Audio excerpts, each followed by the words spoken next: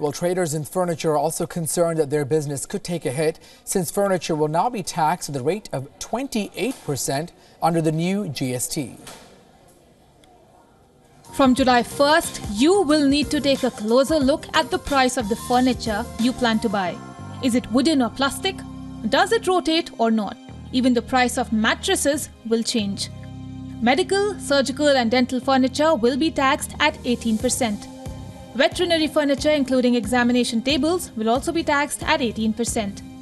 Cotton pillows and quilts will be charged at 18%.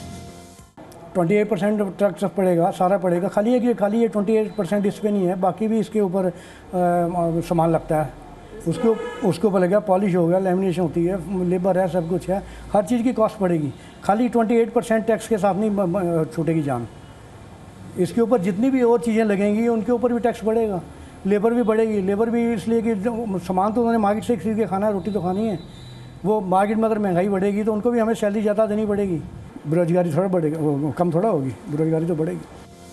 Plywood from the current VAT rate of 5 to 6% is expected to shoot up to 28% under GST.